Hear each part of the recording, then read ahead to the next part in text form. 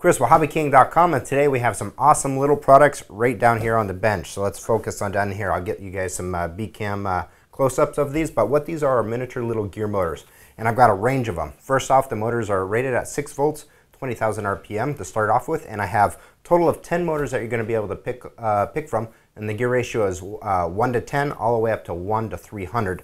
Depending on which motor you pick and everything in between there. So just pick the right one for the final drive for your application. Now these are absolutely perfect for miniature robots, miniature RC. If you're trying to build a miniature rock crawler and need a drive motor, perfect.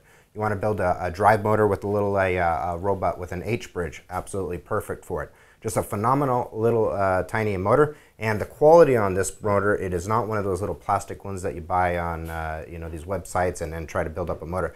These are all brass machined beautiful gears, all metal construction, metal shaft all the way through. Very, very durable, almost an industrial little tiny gear motor. Very small form factor. It's a 15 mil corded motor. Now the motor is rated at 6 volts, 20,000 RPM, so you're able to calculate out your final drive versus your input voltage based off of that. And of course you're going to hook it up to an H-bridge or even just direct drive for your application. Use it to control stationary products. I mean, just with 3D printers you can build a lot of things. These things are just phenomenal DIY project motors.